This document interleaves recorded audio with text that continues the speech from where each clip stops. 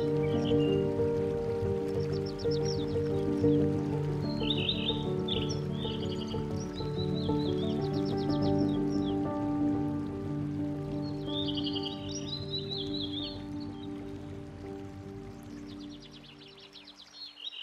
morning and welcome to yet another episode of our series of morning devotions for in our channel Dawn of Faith. And let me take the privilege once again to welcome each and every one of you, and also to appreciate you for always joining us in this platform. Allow us pray so that we may consider the word of God this morning. Our good Lord in heaven, we come before your presence this time. We are grateful for life. We are grateful for the gift of your presence that dwells constantly amongst us. Lord, even as we want to consider your word and what you have for us this morning, we pray that you may reveal yourself much more to us, that even as we consider your word, we may be able to see Jesus Christ and him being crucified and him having risen from the dead and him ministering for us in heaven. Now be with us till the very end, for this we ask by faith in Jesus' name. Amen. Today I'd like us to consider the book of John chapter 12. The verse is 32. But before we get there, just for context purposes, I'll read from verse 27 even as we proceed ahead to our main key text, that is verse 32 of the book of John chapter 12. And the Bible has this to say, "Now my soul is troubled, and what shall I say? Father, save me from this hour, but for this purpose I came to this hour." Then verse 28, "Father, glorify your name." Then a voice came from heaven saying, "I have both glorified it and will glorify it again." Then verse 29, "Therefore the people who stood by and heard it said that it had thundered. Others said, an angel has spoken to him." Then verse 30, "Jesus answered and said, this voice did not come because of me, but for your sake." And then verse 31, "Now is the judgment of this world. Now the ruler of this world will be cast out." And lastly, verse 32, "And I, if I am lifted up from the earth, will draw all peoples to myself." And there are various things and various wonderful messages that the Bible has to reveal to us from this couple of verses that we've just read. One is that Jesus was actually predicting his death by speaking to the disciples even during this time. And he was also in communication with his Father who dwells in heaven. And he starts in verse 27 by saying that, "Now my soul is troubled, and what shall I say?" To mean that for the burden that was being placed upon Christ's shoulders, the burden of the entire world's sin, they were waxing much heavy on the shoulders of Jesus Christ. And being that he also had a human nature, apart from his divine nature, his human nature was growing weary from these burdens of sin that were being placed upon him, for him to be able to die for the entire generations that had dwelt and still continue to dwell on this earth. And this is why he makes this prayer by communicating with his Father who is in heaven, who is also our Father, that he is seeking the Father's guidance, and he's also seeking for strength from God, the Father who dwells in heaven.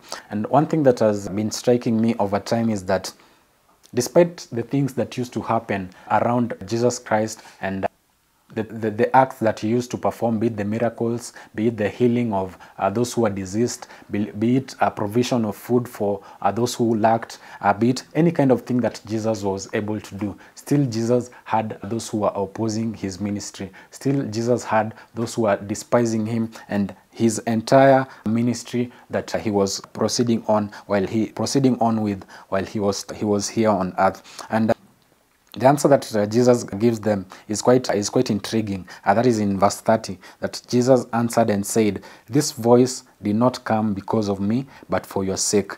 And then in verse 31, "Now is the judgment of this world. Now the ruler of this world will be cast out." Jesus is giving out a prophecy of how Satan will be cast out, because Satan had taken dominion from Adam and Eve. Remember from the book of Genesis chapter 1, verse 26, that God had given dominion to Adam and Eve, being that he had put them in charge of the entire creation that was here on earth. But by them falling into sin, that dominion was automatically transferred to Satan. And Jesus gives this prophecy that now is the judgment of this world. Now the ruler of this world will be cast out, to give us an assurance that despite all these things, despite all the perils and everything that the devil might have caused, and the results of sin that we see even in our present world, all these things shall come to an end by the devil being cast out. And the verse that I'd like us to consider for this morning is verse 32. And I, if I am lifted up from the earth, will draw all peoples to myself.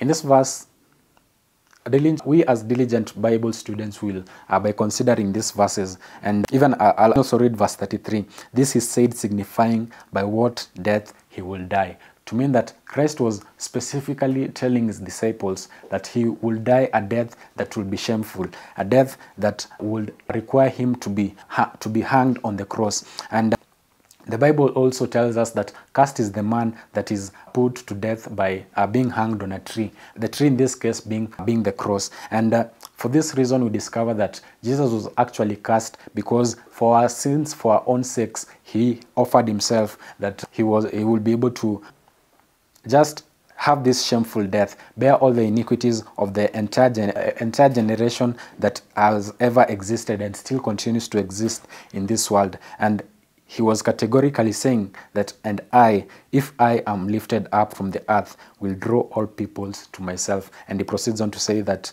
the Bible proceeds on to say that this is said signifying by what kind of death he will die. To tell us that Christ was prophesying that he will die by being hanged on the cross. And this, we can take it in the literal aspect that by this, Christ will be hanged on the cross. But there's also another aspect that I'd like us to consider, that Christ was also relaying a message that by him being crucified on the cross, by him being put to such a shameful death. Remember that Christ, when he was being crucified, contrary to what even some of the movies that we may have watched of the life of Jesus Christ, they do not really portray how that death actually was, how crucifixion in itself actually was. People who were being crucified, actually, as a matter of fact, when they were being hanged on the cross, they were being hanged totally naked. And now imagine if the Son of God was being put to such shame, to such embarrassment, that the Holy Son of God, the Holy One of God, the Holy Lamb of God was being put to such shame that he was being hanged on the cross for the entire world to see. But there's a good message that he reveals to us, that by this happening, he will be able to draw all peoples to himself. By this happening, he will be able to bring salvation to the entire generations of the world.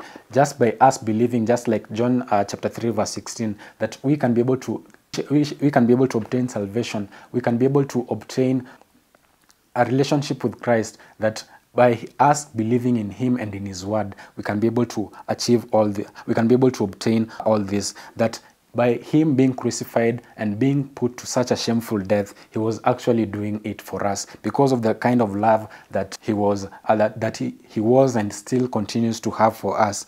This pushed him to do this for us. And this, allow me also link it to the book of Isaiah chapter 53. The verse is 5. Isaiah chapter 53 verse 5. It has been termed as a prophetic gospel. Yeah, a prophetic gospel. In the book of Isaiah chapter 53, the verse is 5. The Bible says that, but he was wounded for our transgressions. He was bruised for our iniquities. The chastisement for our peace was upon him, and by his stripes we are healed. That Christ had to bear all this because of the love that he has for us, because he doesn't want us to get eternally lost, but because he wants us to have a higher experience in him, because of the kind of love that he has for us, not just the kind of love that we may be able to compare with our fellow men, that when we say that we tell our fellow brethren that we love you, that kind of love, even when it is put to test, can really come down crumbling. But this love that Christ had for us, it pushed him to the limit of even being bruised for our transgressions, being wounded for our iniquities, and the chastisement for our peace was upon him. That all our sins, the sins of the entire world, were placed upon Christ when he hung on the cross. And this goes on to just exhort us that, being that Christ has loved us with such an everlasting love, we also, he has called us to show the same kind of commitment to him, that being that he has loved us, he wants us to love him still in the same case. Not love him that we should be subjecting ourselves to crucifixion, though those times will be able to come, but we should be showing our love to him through our actions, through our deeds, through the kind of words that we speak, through our relationships with our fellow men, through our relationship with God, who is our creator, that we, all these should be revealing the kind of relationship that we have for us. And so I'd like to admonish us this morning that Christ still continues to love us. Christ still continues to call upon us that we remain faithful to him, just like he has constantly remained faithful to us as his children. That by believing in him and by believing his word, by constantly following his instructions and by abiding with him, just like he has told us in the book of John chapter 15 that we should constantly remain abiding in him, that we shall be able to get much more, we shall be able to gain greater advantages by still remaining in him. So I'd like to conclude by saying that Christ is calling upon us, that by reminding us that despite all the things that we may be going through in life during these times, let us consider and let us always be open to have his will in our lives, and let us always be willing to receive his will in our lives. Otherwise, may God bless you, and let me wish you also a fruitful day ahead. Blessings.